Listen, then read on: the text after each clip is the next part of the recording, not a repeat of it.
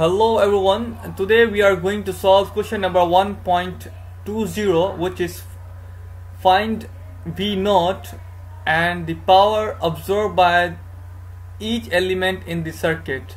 The circuit is this and the V0 is here.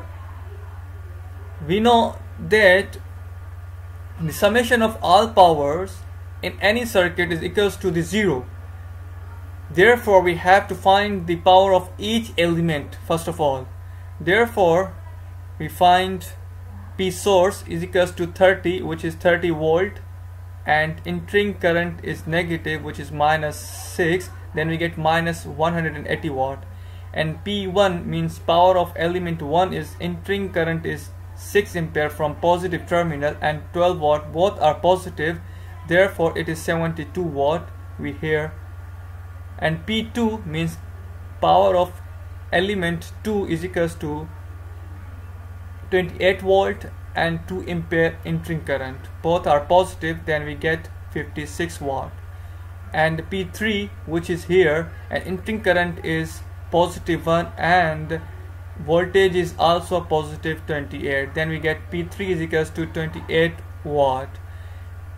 Here in P4, the current is entering current is 3, which is negative 3 because it is entering from negative terminal, and the voltage is 5 I0, means it is depending source on the current I0 here, which is the current of element 2. Therefore, we simply solve the equation, which is 5I means voltage, then V4 is equals to 5 I0. Here is I0, which is 2 ampere in the circuit, which is shown. Then we get V is equals to 10 volt. Then we simply substituted the values 10 volt and negative 3 ampere current, which is here, and we get P4 is equals to minus 30.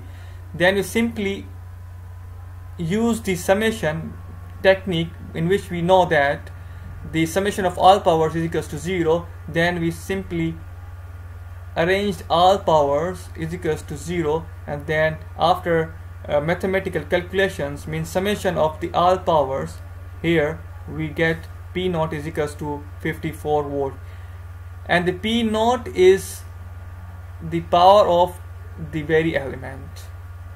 Then we know that P is equals to VI. Then from this we get V0 is equals to P0 over I, which is 54 over 3. Then V0 we get 80 volt. Thanks for watching.